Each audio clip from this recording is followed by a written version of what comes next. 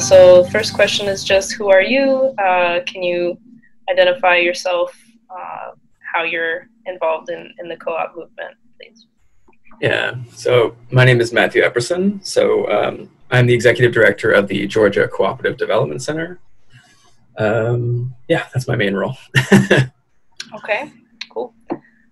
So how are you spending your time these days, or how are you keeping your peace on a personal level, I guess?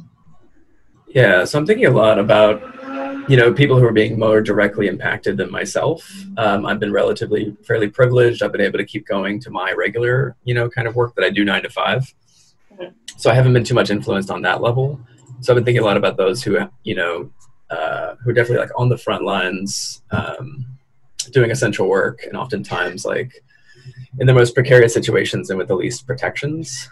Mm-hmm. So I think a lot about those folks and ways that I can hopefully contribute meaningfully to making this an easier process through this pandemic than it maybe otherwise would be. And I know one thing I've been thinking about too is a lot about the future, of course. So like what'll actually happen after the pandemic as well. So how do we organize for that future that's coming before too long, hopefully? Yeah, I think that's something that's on all our minds these days, for sure. Now, just because I don't know and I'm curious, is there a physical location now for the Georgia Co-op Development Center, or have you been working from home like before that anyway? No, yeah. So we've been an all remote virtual center since founding in mid 2017. So that part hasn't been a shift for us so much as it seems like it is for everyone else to go remote for pretty much everything. Yeah. And the co-ops that you serve, are there a lot of them that are also remote, or is it a lot of like brick and mortar stores? It's more brick and mortar, yeah. So we work with like mostly like food related businesses. I've noticed so far, like food co-ops in different stripes, Mm-hmm. a couple of like startup grocery co-ops, also some like worker co-ops make different like value added products like vinegar, pecan milk, for example, Mm-hmm.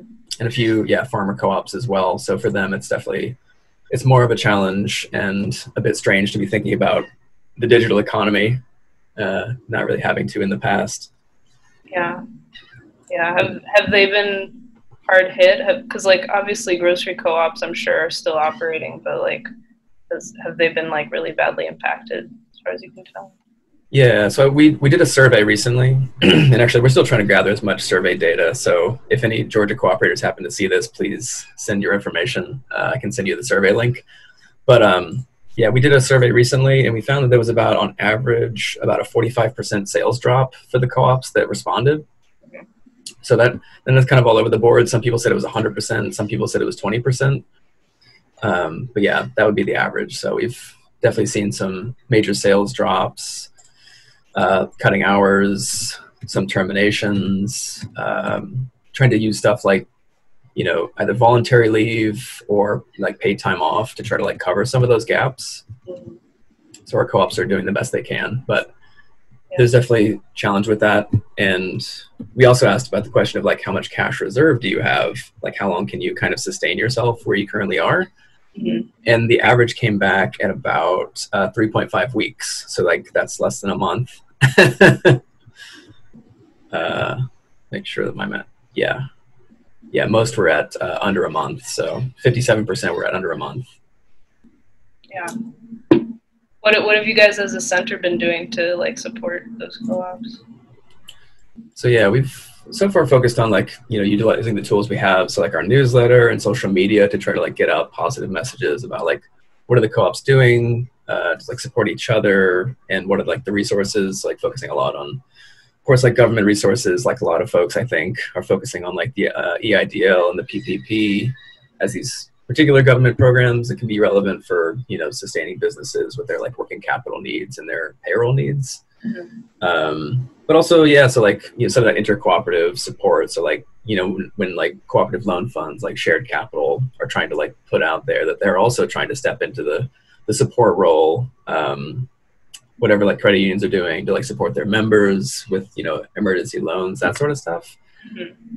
And still just like showing up with whatever technical assistance they might have, or if they have questions about like, how do they apply for those programs, trying to be like a resource for them for that. And we've also been leaning a lot on our co-op peers for that. Like NCBA, for example, has done some really great webinars, like informing me is hopefully someone who can then help others too, about those programs, and like having the backup of like Kate Latour, who does like advocacy work within CBA, and like also like U.S. Federation of Worker Co-ops has been, they were willing to share like their data set about like who all has applied for these programs and like what are their statuses. And it's really interesting to see like like a kind of a big picture view of like how the worker co-ops are trying to utilize those programs. It seems like they are, but they're not actually hearing very much so far back, it seems like, about like really getting the loans and like stop gapping for their situations. Yeah.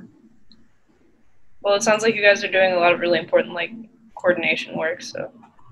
Thank you. Yeah. All right, so my next question, have you seen anything inspiring as it relates to cooperation and the solidarity economy during these times? Yeah, so I mean, like some of like the most direct examples I'm familiar with is like just like the creating of like the masks and protective, like personal protective equipment. So like Opportunity Threads is this Mayan-owned worker cooperative in Morganton, North Carolina. So like seeing them step up to change their production, because usually they're making like, you know, other types of textiles, but now they've like totally shifted their production to entirely making face masks. That's great. And similar with there's another worker co-op, pretty different type, but it's an engineering co-op up in Madison, Wisconsin. I was just hearing about how they have changed some of their like machine production and yeah, so like other ways to kind of like shifting production toward personal protective equipment.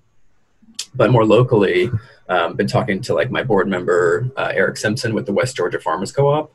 And a lot of what they're doing right now is like, you know, because part of the, of course, is like the big hit to their sales is that they don't have the restaurants who are buying, but they do still have like such a need from like the school districts, even though there's not actually school in session. So like jumping into still feeding kids, even though schools are closed. So like the West Georgia Farmer Co-op is doing that and like feeding the children of Atlanta, where like obviously, you know, when they get cut off from the farms, they can't last very long. So, you know, they're still as dependent as ever on those farmers and really trying to like step into that. And a lot of our co-ops are doing that likewise. And we already touched on like the food co-ops. So like they're kind of shifting the way that they do business. So they're like, you know, they're limiting the ingress and egress into their stores, like how many people can be in there, and like, you know, sanitizer everywhere, and like cleaning off all of their like carts and hand like the baskets, and you know, just like really upping the cleaning game. So like, yeah, Daily Groceries, where I used to work, the food co-op in Athens, Georgia, they're like really they're trying to up their online sales, which I think is pretty cool,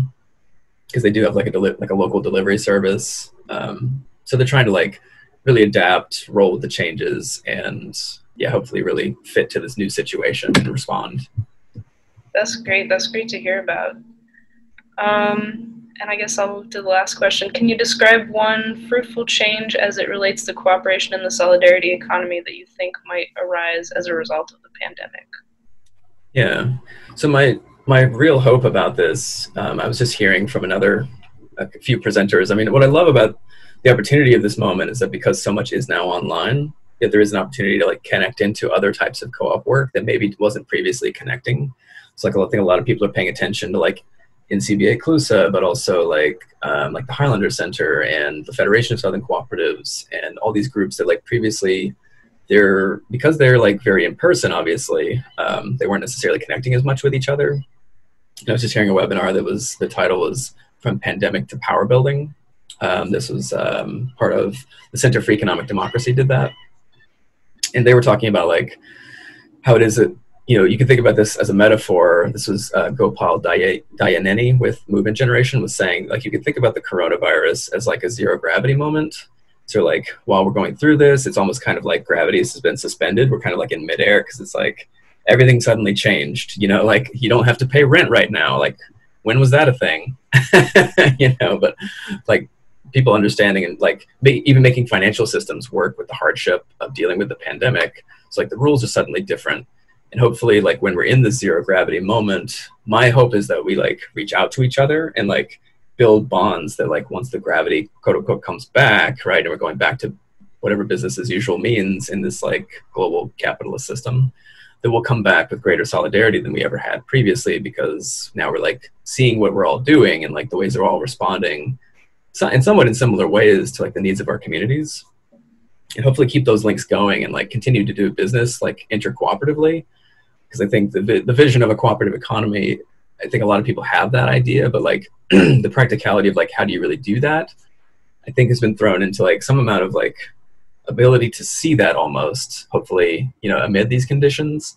And I hope we can sustain that, continue going forward. So like if the credit union and the grocery co-op and the worker co-op are all working together for their different pieces of like making sure people are fed, they have personal protective equipment, they have money, you know, all the things that they really need, you know, housing, you know, real estate co-ops that are buying up property so that they can, you know, defer rent payments, those types of things. Hopefully like those bonds really like come together and get stronger, and then they'll be especially strong when the gravity comes back, and then we move on, unfortunately, maybe to the next crisis. But, you know, because we haven't, I think that part of the problem is that we haven't dealt with the underlying crisis, which is really like the way that we do the economy and the way that like we orient profit and people. So until we really deal with that, you know, these other crises will layer on top of what was already there in terms of the crisis that we face.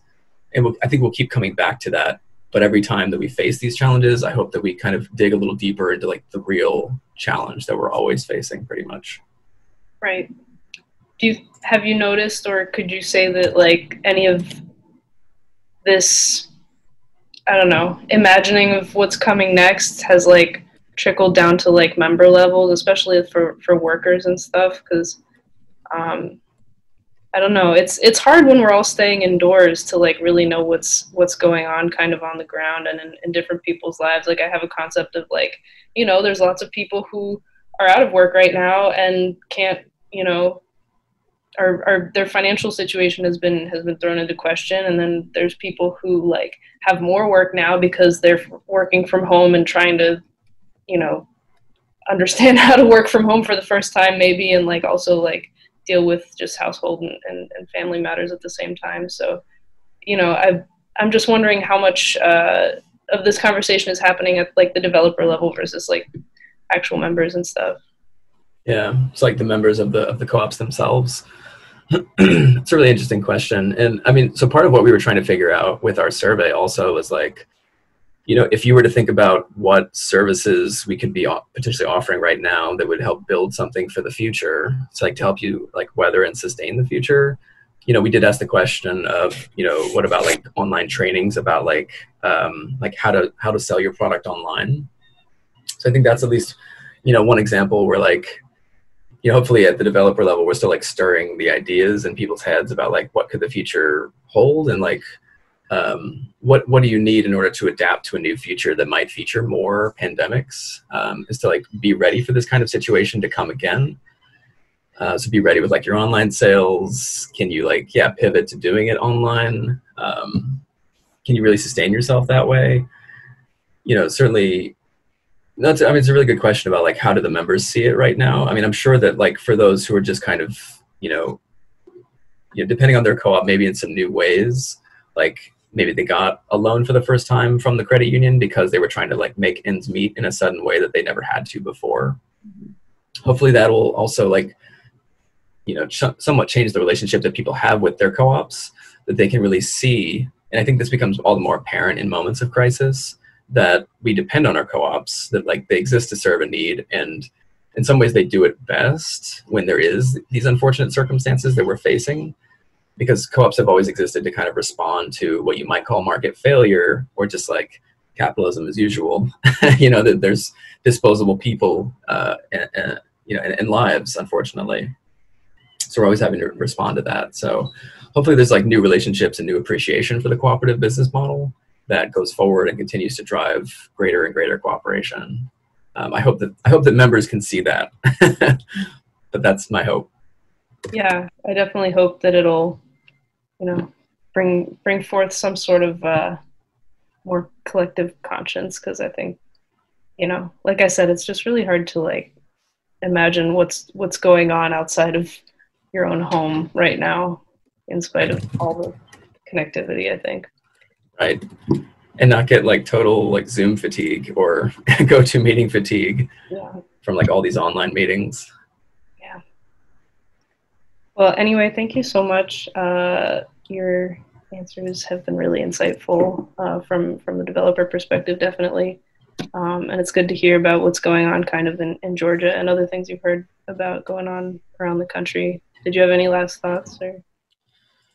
Well, yeah, I just wanted to say thank you for the opportunity. And, I'm always trying to like emphasize that like Southern cooperation is a distinctive type of cooperation. And I think that our response to the coronavirus will be likewise. I think in some ways, like, yeah, like our interconnectedness can be a little bit less, maybe so. And like in terms of like being hip to what is new in the cooperative space doesn't necessarily happen as much in the South. But I think that the need is especially stark, and as such, like the practices of cooperation are pretty well, well learned within the South. And I think it just kind of comes naturally in a lot of ways. That like nobody had to ask the West Georgia Farmers Co-op, like, you should really step up to help the kids. Like they just knew that that's what needed to happen. So I think it's really beautiful. And yeah, I'm just happy to hopefully lift up some of what's happening. Great. Thank you so much, Matthew.